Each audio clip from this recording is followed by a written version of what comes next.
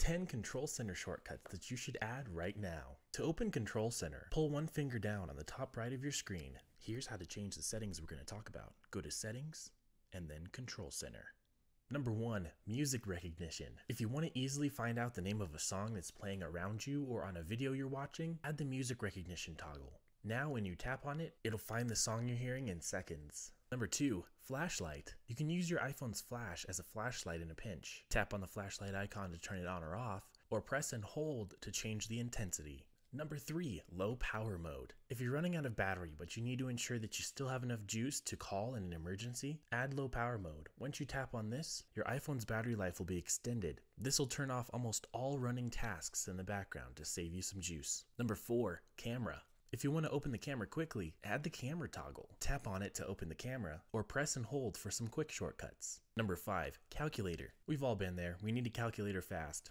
Add the calculator toggle, and now you have one. Number 6, Apple TV remote controls. If you have an Apple TV and intend to lose your remote often, adding the TV toggle is super convenient because not only does it turn your iPhone into a remote, but you can use your iPhone's keyboard to type instead of scrolling one by one. Number 7, code scanner. Your iPhone can scan QR codes and other codes using your camera, but typically it requires you to hover over the QR code and then tap a little box with the website. If you add scanner to Control Center, it'll bring up a scanner tool that's easier to use just for this purpose.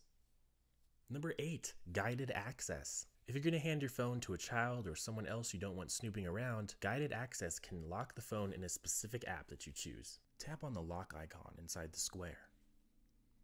Enable guided access, and now head to the app you want to lock the phone in. Once you're there, swipe down from the top right, tap on the lock again, and this gives you even more options. If you just want to lock the phone here, tap on Start at the top right, but you can also circle areas on the screen that you'd like to disable from being touched.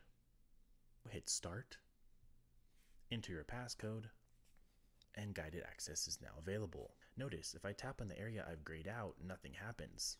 Additionally, you can't swipe up to go home. If you want to disable this, triple click your power button and enter your passcode.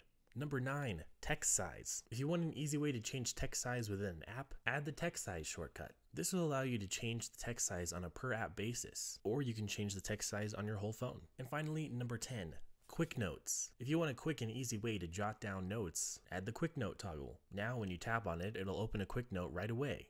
Follow for more tips.